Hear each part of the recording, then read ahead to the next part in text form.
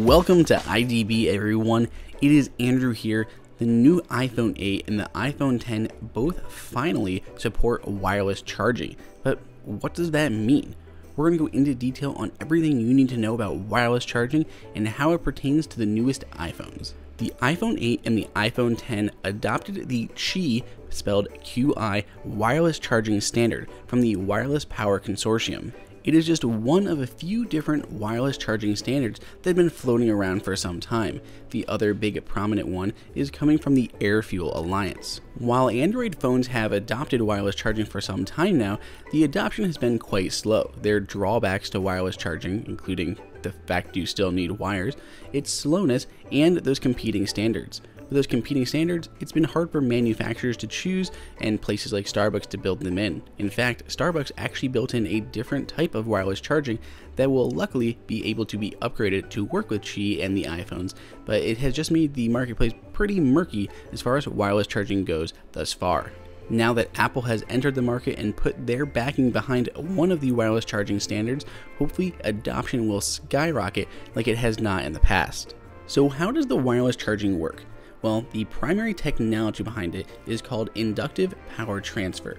So there is a coil, a receiving coil, and a transmitting coil in both the iPhone as well as the charging pad.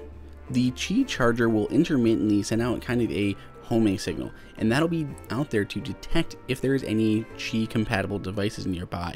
So when it does come within a few millimeters of the charging pad, it'll immediately start the charging process. At a high level, an electromagnetic field will be created by the coil inside of the Qi charger. Then, whenever that compatible device, iPhone 8, 10, or any other Android devices that support it, come near it, literally just a few millimeters away, that electromagnetic field will induce a current in the receiving coil of the device. That then will charge up your iPhone.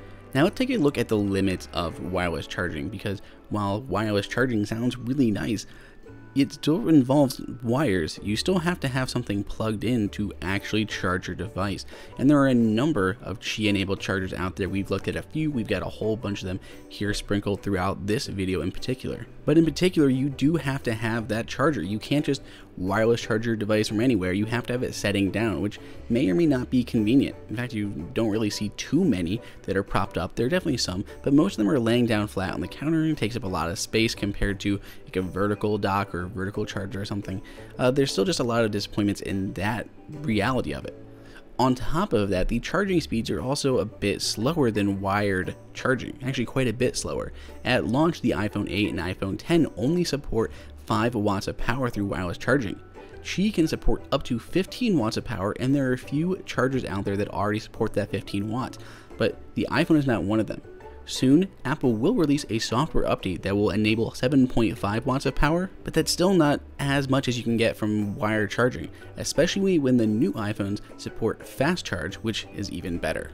Let us know what you think of wireless charging below in the comments and any of your favorite wireless chargers. Go ahead and click on that big red subscribe button so we can keep more videos like this going, and check out all of our other features on the new iPhone 8 and iPhone 10. Till next time, it's Andrew for IDB.